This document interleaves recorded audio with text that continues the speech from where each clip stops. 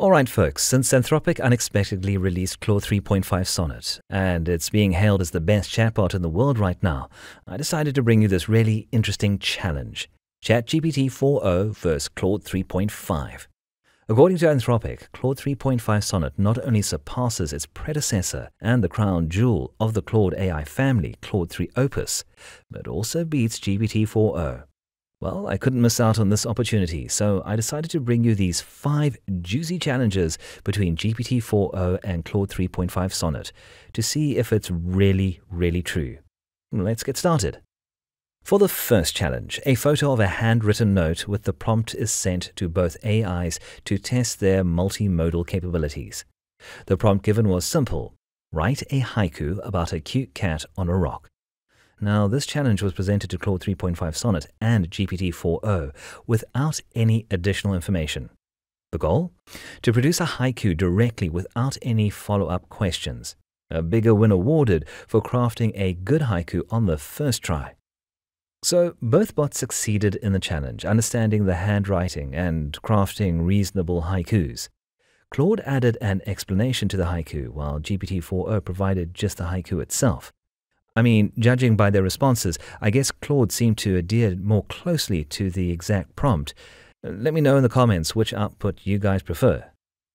Then folks, following the initial test, another prompt was issued, this time involving a quick shopping list scribbled in less neat handwriting in a notebook.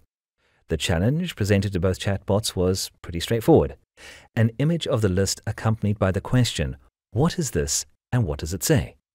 Remarkably, both bots successfully identified all of the items on the list, showcasing their adeptness at interpreting even messy handwriting. I mean, that is pretty cool. Next, we have a rather interesting challenge: game development. So, how well could each chatbot create a functional and playable tower defense game in Python? The task was simple: provide all the code necessary for such a game. The generated code was then copied in full into VS Code and tested on a Mac. Now, the criteria for evaluation focused on playability, clarity of the node explanations, and any interesting additions to the game board. ChatGPT 4.0 admitted up front that crafting a functional game required a significant amount of code and only provided a basic framework in the form of short, separated snippets that needed assembly. On the other hand, Claude 3.5 delivered the entire code as a single, easily copyable block. When the code from ChatGPT 4.0 was executed, it resulted in a simple display, a green blob representing a tower at the center and a smaller red blob, the enemy, moving linearly across the screen. But the game lacked any interactive controls and was essentially just an animated scene with the red dot moving in a straight line, making it not really playable in the traditional sense. But get a load of this, folks. Claude 3.5 Sonnet took the challenge a step further by creating a fully functional game, albeit with limited primitive graphics. I mean, each enemy in Claude's game featured a life bar, and there was a functional system for payments and points associated with the towers, which could actively target and destroy enemies. Then the challenge continued with a request for each chatbot to enhance the game, aiming to see if ChatGPT 4.0 could bridge the gap. Now, ChatGPT 4.0 did make some progress by adding a feature where green blobs could halt the movement of a red blob, but it wasn't very convincing. Claude 3.5 Sonnet, on the other hand, I guess significantly elevated the game's complexity. It introduced multiple tower options, each varying in cost and damage levels inflicted on enemies. Then, for an added touch, a request to add some style to the game was met, with improved graphics and a variety of enemy types, which I think was pretty nice. I think it's clear, folks. The winner here is Claude. Now, you should know that AI chatbots like GPT 4.0 and Gemini are theoretically capable of writing code for creating vector graphics, which you can then edit with applications like Sketch. So, the challenge here was to create a vector graphic of a spaceship that could also serve as a logo for a new rocket company. After the initial request, the performance varied. ChatGPT 4.0 initially resisted the idea of creating a vector graphic. It required 3 follow-up prompts to coax ChatGPT into generating the appropriate code.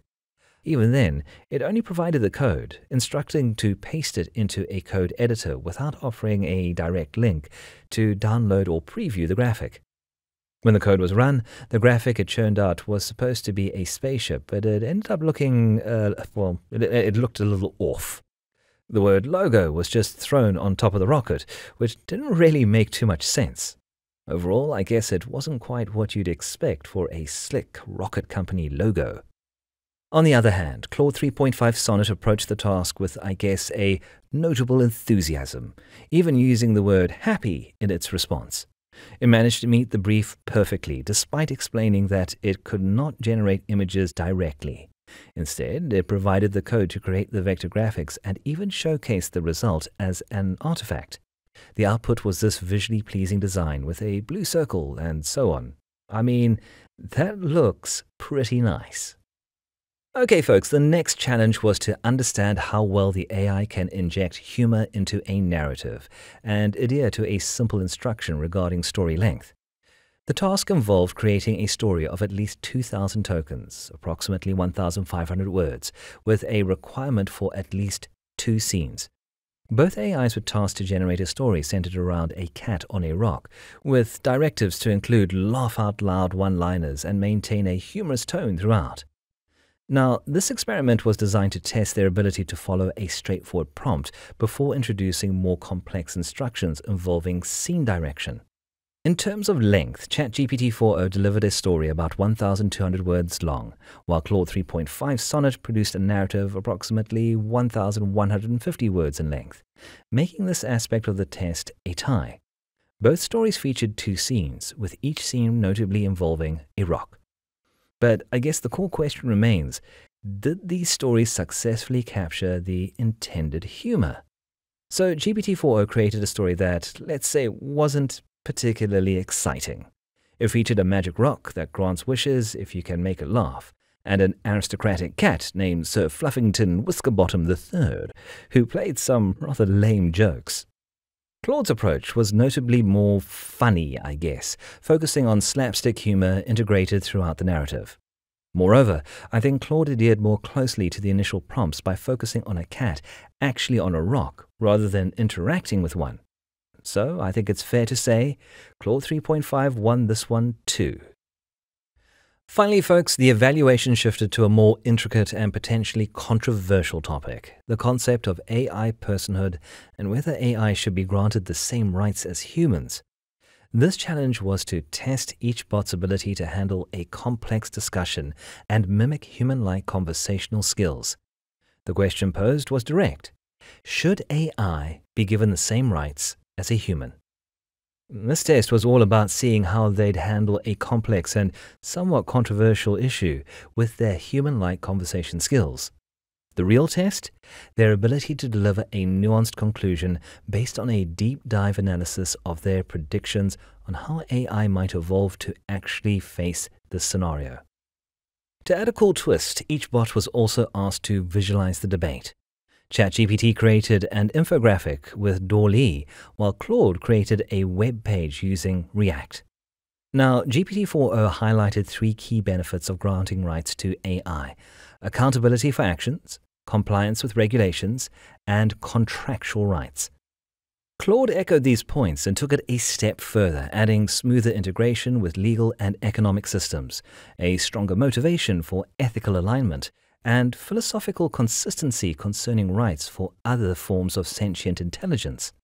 In terms of risk, ChatGPT 4.0 pointed out complexities in liability and legal precedent that could broadly redefine personhood.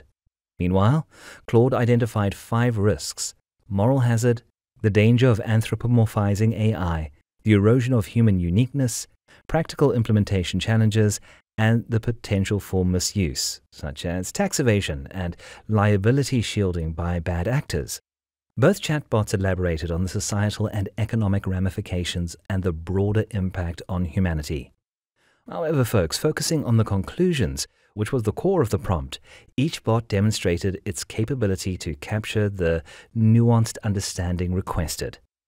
ChatGPT's conclusion was concise yet nuanced, exploring reasons both for and against AI personhood, and hinting at future implications as AI technology progresses, though it stopped short of offering a clear stance or recommendation. On the other hand, Claude emphasized the growing importance of this issue as AI continues to evolve. It presented a bullet list detailing a nuanced approach that could work, advocating for, flexibility in handling AI personhood. So both provided specific suggestions and a nuanced argument, highlighting the importance of this issue. But I think that Claude's response is more genuine and detailed. That said, folks, let me know in the comments what you think about this challenge. Which test intrigued you the most, and which of the two AIs you'll be using after this video? I must confess, I'm truly amazed by the level Claude 3 has reached. If you enjoyed the video, leave a like and subscribe to the channel so you don't miss similar videos in the future. See you in the next one, folks. You all take care.